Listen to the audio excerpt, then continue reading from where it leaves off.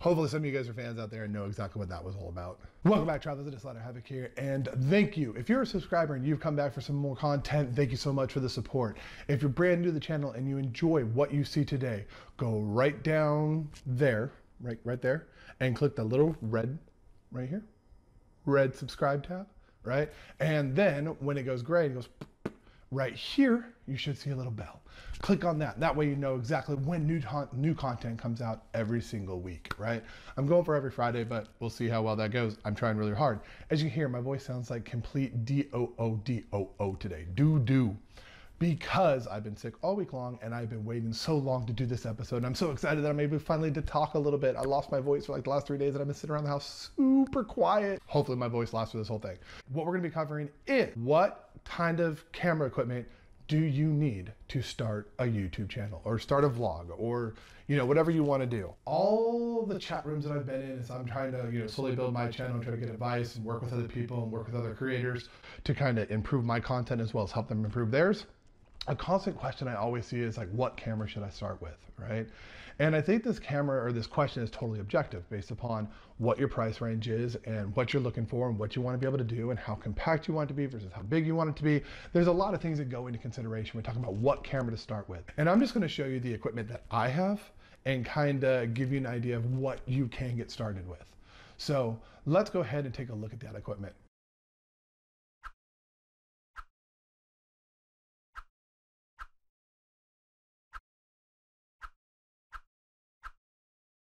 So the first camera on the list is this little guy right here. Now let me tell you, this guy is ghetto. I can't even get to focus. Come on, find your focus. Don't do my eyes. There you go, right? It's the Andor, I think that's what it's called. Yeah, Andor, whatever. It's a little budget camera that I got off of Banggood, okay? Now this was actually like the third camera I ever bought, but I was looking for something to do some quick B-roll with, right? Now, I'm gonna show you what we filmed earlier today when I was taking my dogs out to the dog park and kind of testing all these cameras out in highlight situations. It's a beautiful day out today out in California, and I wanted to make sure that I got some really, really good lighting. Now, the one thing about this camera is it only goes up to 720, okay? So that's a huge limitation. But as you can see in this clip right here, you get a little bit of weird interlacing, and then when I do a little bit of color grading on it, it just doesn't look quite right, right? But the cool thing about this camera and what I've kind of found I can do with it is even though the picture quality is kind of garbage, it looks kind of like a 1980s camcorder. And so if I ever want to do some vintage feel videos, this is actually a really good one that I have to do less post editing with to actually get some pretty cool shots out of. That is a cool little budget camera. Now, I am going to actually put some of these down in the description just to give you an idea, because the biggest thing about this is understanding you don't need the most expensive equipment. A lot of people out there, nothing against any of the awesome YouTubers out there who are using all that high-end equipment, but when they talk about something cheap, they're talking about cheap relative to their $3,000 or $8,000 camera. Well, yeah, $1,000 camera at that point is cheap. It's 1/8 the price.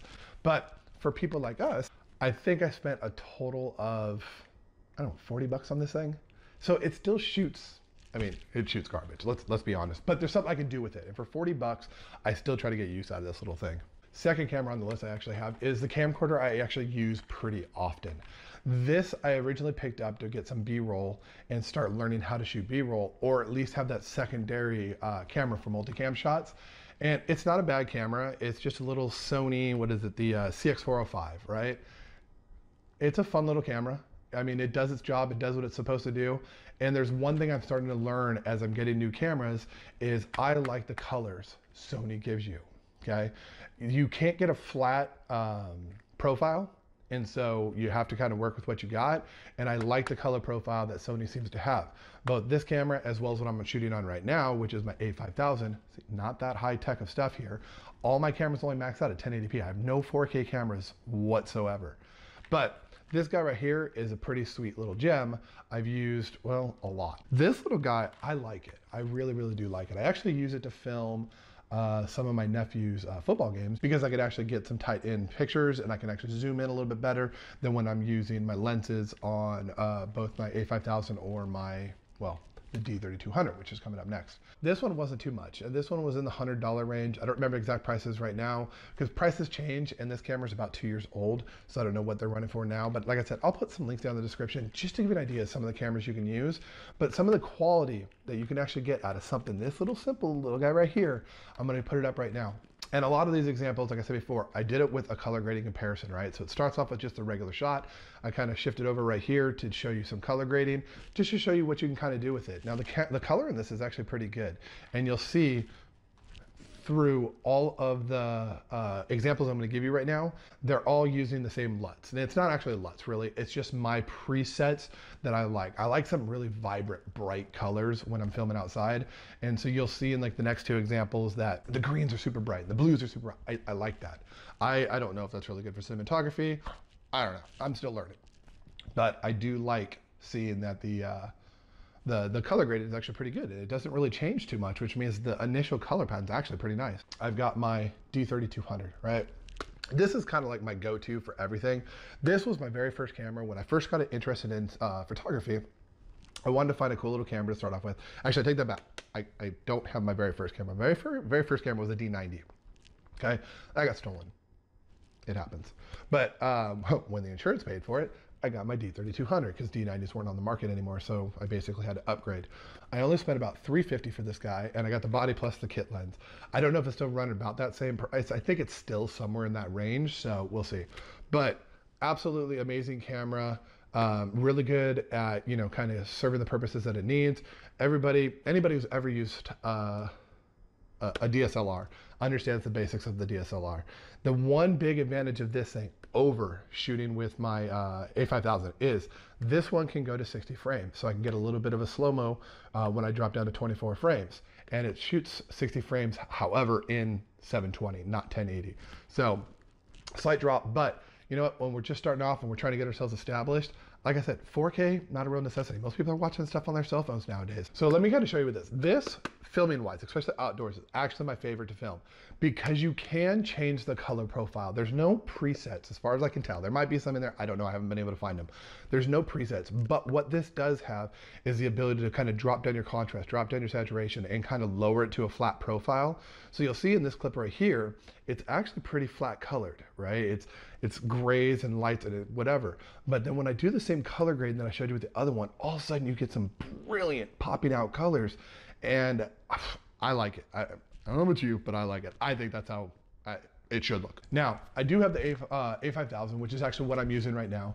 And that is probably my favorite little camera to use in general. I know I said the D32 is my favorite, but that is my favorite overall. I just gotta use it all the time. But with the A5000, it's so small and so compact, I can dang near make it a pocket camera. Now everybody's always talking about the A6300, the A7000, all these cameras that are way more expensive.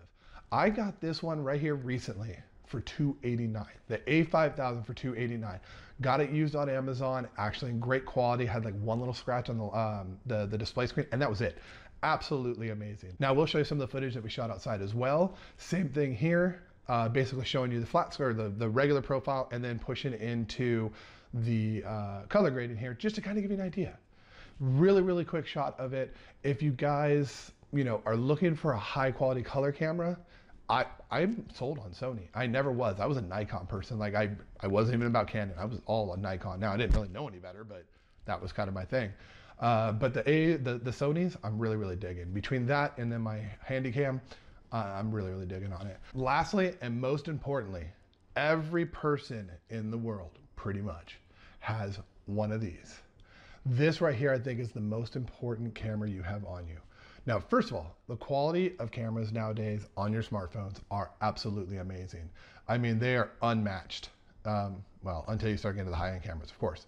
But as you can see right here, this is a clip taken with the phone itself, and the color is absolutely amazing to begin with. You can barely even really get a distinguishing difference when you look at the color grading on it. So, I mean, pretty awesome vivid colors, and the clarity is just amazing. But the biggest advantage with the cell phones that I found is awesome slow-mo and super slow-mo abilities. So if you want to get that silky, smooth slow-mo, super slow on the, at least on the S9. I don't know how the iPhones work, but there's super slow on the S9 Plus that actually lets you get 240 frames per second. That's 10 times slower when played back at 24 frames. That's 1/10 the speed of your traditional frame. It's just creeping along, right? It's standard slow-mo, which actually gets some great color that you don't need exceptional lighting for, is actually at 120 frames. So you get some pretty quality slow-mo when it comes to those. I hope this was helpful to you guys. There's a lot of different, cameras out there that you can be using, and, go try it out. Go test out your shots. It's not necessarily about what it looks like to begin with. I say audio is actually more important. And if you guys want something on audio of what I use for my audio, because I do have a couple different audio sources, let me know down in the comments. Just say, hey, let us know about audio, or hey, let us know about lighting, because I do have some really cheap lighting options in my house. My entire kit, all my audio, all my cameras, and all my lighting, I have spent less than $1,000 on everything I have. Now that seems pretty extreme for some people who are just trying to start off and they're looking for $100, $200 cameras and stuff like that. But understand that this collection has been gathered over a couple of years. Ask about it down in the comments, lighting, audio, or anything else that I've gone through as a beginning YouTuber and trying to find out what works for me and what I can use to make the best quality content I can. If you guys like today's content and you're brand new to the channel, once again, don't forget to hit the subscribe button. If you enjoyed today's video and think you might want to enjoy one of the previous, I've got this one right here. Or go right here, and this is YouTube basically saying, hey, this is something you might like that I've made before. So you can check that out as well. Y'all know the deal. I'm Slaughter Havoc, and I'm out of here. Peace.